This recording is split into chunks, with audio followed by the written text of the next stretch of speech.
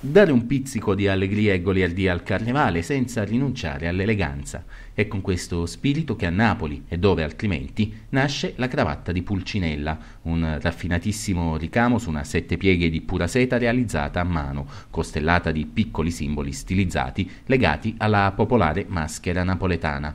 A realizzarla i maestri artigiani della Maison Cilento, che produce cravatte rinomate in tutto il mondo dal 1780, una lunga tradizione familiare che ora porta avanti Ugo Cilento. Ecco come nasce l'idea. L'idea nasce, diciamo, come conseguenza di altre linee di cravatte che abbiamo dedicato alle professioni, agli escort e alla scaramanzia.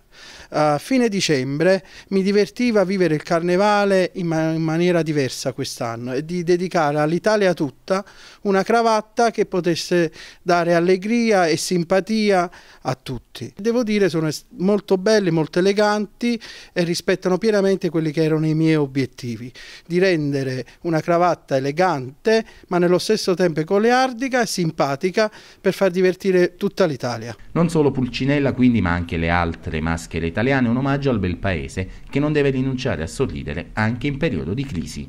Spero, diciamo, di far divertire l'Italia, di rendere, diciamo, un periodo, diciamo, un periodo più frivolo e più divertente, visto che l'Italia non stia passando un periodo particolarmente allegro.